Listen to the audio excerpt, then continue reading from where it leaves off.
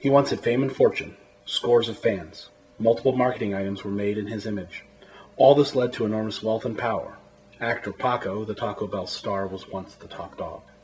After multiple scandals which led to his firing from a top marketing campaign, Paco is now friendless, penniless, and toothless in a nursing home for former animal stars. The director of the Taco Bell commercials explains what it was like to work with Paco. He was a nightmare to work with, always making demands, and he had quite a temper.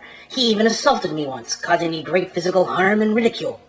It took me weeks to recover. That dog is nuts. He deserved what he got.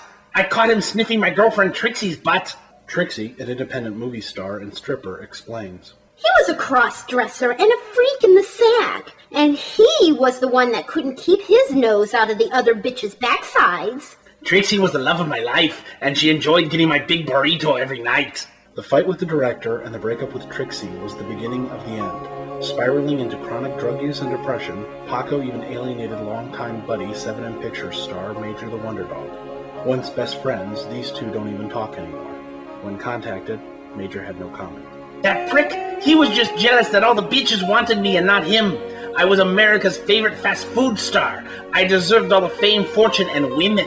Now alone and completely insane, Paco will live the rest of his life in this nursing home with only his memories of what was and what could have been.